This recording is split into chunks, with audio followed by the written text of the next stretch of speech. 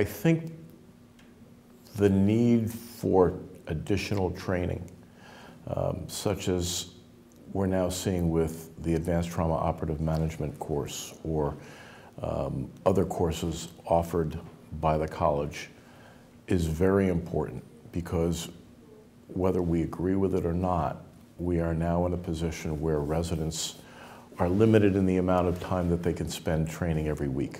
With the 80-hour work week and all of the associated time constraints, the available time for surgical experience, i.e.